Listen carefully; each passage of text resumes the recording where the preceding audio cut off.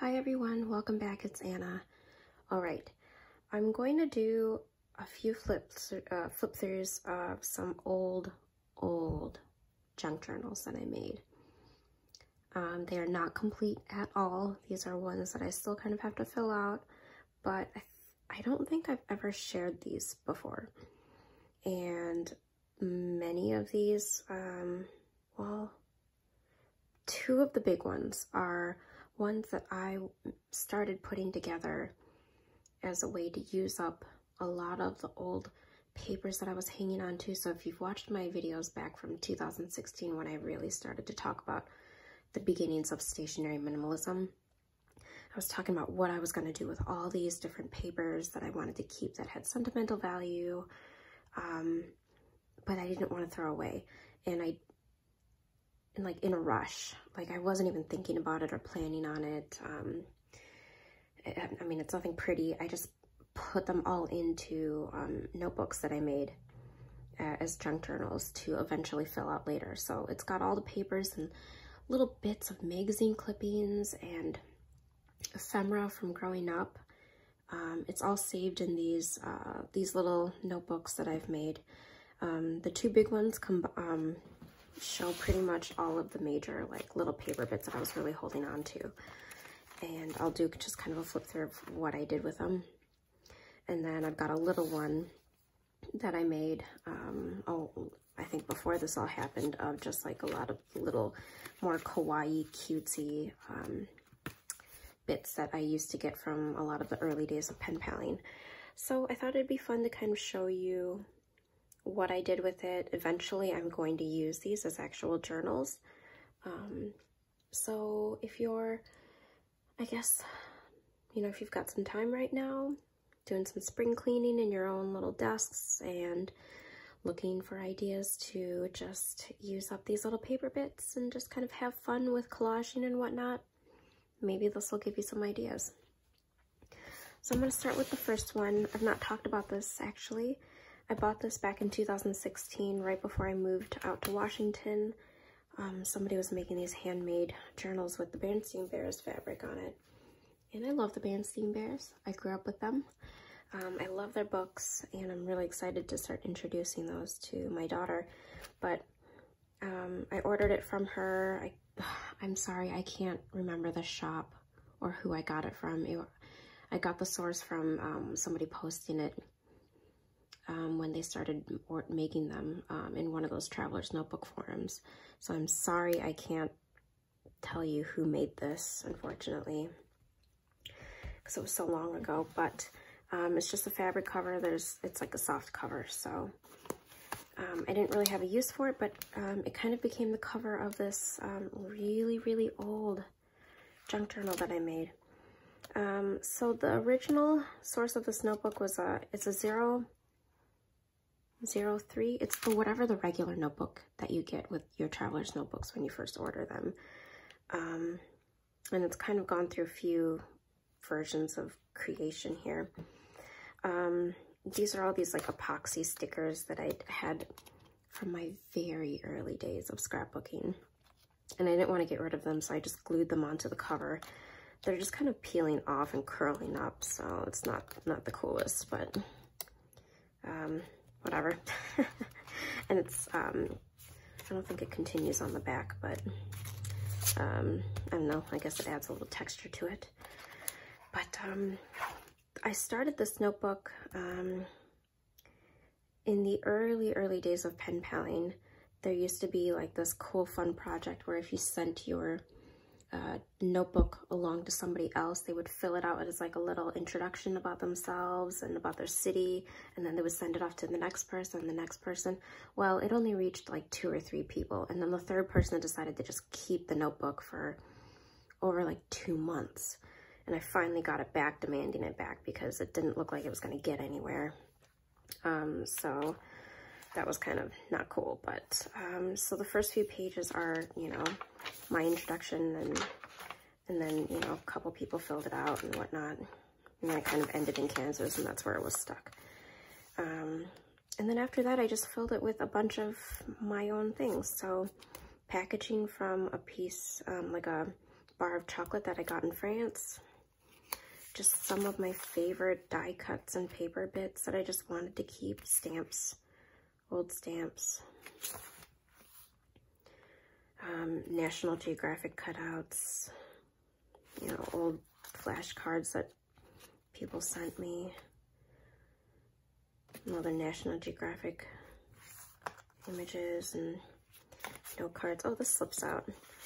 I'm actually considering taking out some of these bits to use in my current journal, so that's what I'm going to do. I'm going to keep that one, take it out, and use it for something else. So, I don't know. I didn't have any plans for this. Oh, this is an old Hello Kitty card that my cousin sent me, or she gave to me while I was in Hong Kong when we were kids. So that's like vintage Sanrio. A receipt from an antique shop for when I bought something. I mean, there's nothing special, you know. there's just a lot of paper things that I wanted to keep, and vintage paper. See, like, I can easily pull this out and use it for another journal one day if I wanted to.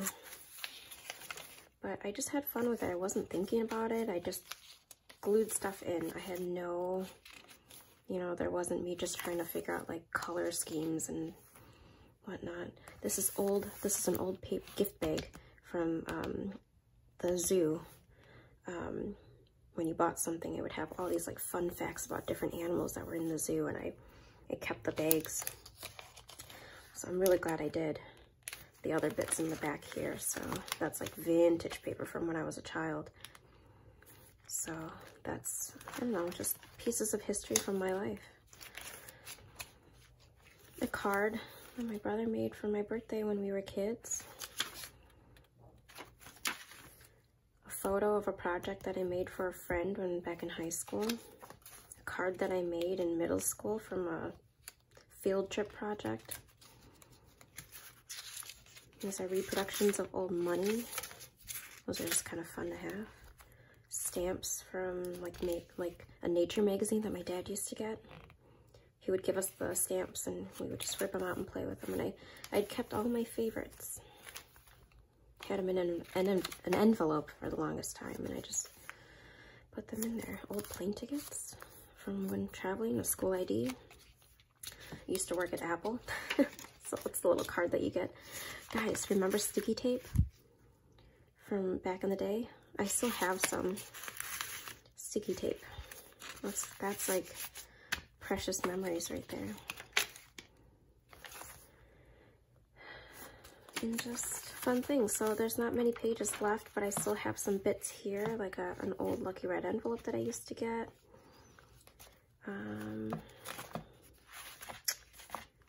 These used to be treats that we would get for my gerbils a long time ago. I love the movie Ratatouille, and they made a whole line of like little Ratatouille snacks. But the little croissant ones were like their favorites. They smelled really good. I kept the packaging. They don't make them anymore. Just an old spool of, the packaging from an old spool of yarn from a place that my mom used to work at. So these are just all the little paper bits in here. This was supposed to be like an actual journal, but at some point I said, now I remember why I disliked the 003 insert. My pen doesn't glide as smoothly on this paper. And so I pretty much gave up on it, you know, after so many pages. So I've got another insert here to use, but, you know, that's kind of what is going on with this junk journal. So, you know, I have plenty of materials to play around with. And then here's the big one. This was definitely one that I made in 2016 at the start of my stationery minimalism. A lot of it was like stationery bits and things that pen pals would send me, and I would just cut up things from their letters and whatnot, because I had so many saved up letters and whatnot that you know, a lot of people that I'm not in touch with that I didn't want to keep, especially because I was moving so much. So a cute little mini newspaper that we used to get from the sports show as a kid. This was a little crooked when I sewed in the insert, but that's okay. Images from places that I wanted to travel. Old stamps, like packaging, lots of packaging from just things that I was saving up from as a kid. I would just save pretty papers and things like that. So that's the same with this black paper. Same with this gift bag. I just liked it and I was holding on to it. A blank journal card. I mean, I could easily use this as something in my journal now, so I'm going to take that out. Postcards. This one is one that my French teacher sent me. Ones that my cousin sent me.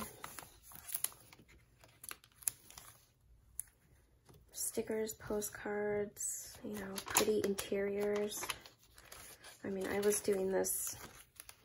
This is very much like how I used to journal too as a middle school to, you know, high school kid, you know. That's my old PO address, so I'm not worried about that. I don't know, just pretty images. Magazine, photos, more, oh. I could probably pull these journal cards out and use it for something. Envelopes, letters. These are cards that I used to make from magazine cuttings and just give them to my family. Vintage paper, postcards. Oh, here's a pretty note card. Somebody sent me a birthday card there. It's pretty. Somebody drew me that.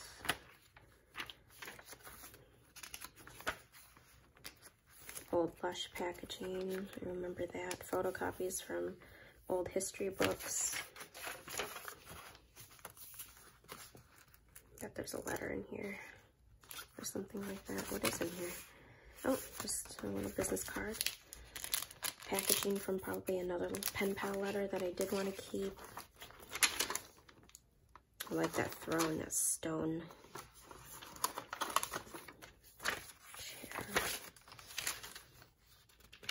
Oh, packaging from a bar soap company that my husband got me in the early days of when we were dating. A postcard that somebody in high school wrote me. You know, just lots of flip outs and papers that I wanted to keep. Another card that my brother made me for graduation. More pen pal things. I mean, oh, this is another blank journal card. A housewarming card in here that, you know, like old cards that people, you know, they didn't do anything other than sign their name. Why not take it apart and just save the images if they're pretty? Pen pal letter. I did that a lot with a lot of cards because, you know, you always get the people that just sign their name. They don't really write anything personal. If they write something personal, I do tend to keep it. But other than that, I don't. Because it's not as meaningful if they didn't write anything in there. A lot of pictures of Kate Middleton. I love the Duchess of Cambridge. Another pretty journal card. So this was made up of, you know, 2 big inserts that I sewed together. More magazine things of them when they were engaged. Pretty interiors. I love interiors. Flip outs of, and probably documents that I wanted to save. Envelopes that I got, and more papers. I was just desperate to just wanting to save this, but also not have it all loose, you know, in a box. So I you know, I had a glue stick, I had some paper, and I put it all together. And it just makes for a really fun junk journal to play in the future. And as you know, I'm on a budget. I'm you know, trying to use things up. This is a great way for me to be able to have different journals to pick from. An old little thing that my nephew made way back in the day. I saved it. in there, and there's one right there. And then this one will be very brief. I made this one probably before the other two. I took some old scrapbook paper, I sewed it in with 2 little booklets that I made from just print paper that I 8.5 by 11. I just folded it in half, ripped it, and then I just put them into 2 little booklets. So it's nothing major. So I just use all the like cutesy stuff and stuck that in to make their own little junk journal. And oh, I don't know, I probably made this in 2015, and then these 2 big ones are in 2016. So I'll just go through this quickly. Well, sneaky card, plain card, stickers. Some were just blank pages, you know, it wasn't. Some little pull-up pieces here. What's in here? A little typewriter. That's kind of fun. Maybe I'll just take that out and use it. Take that out too.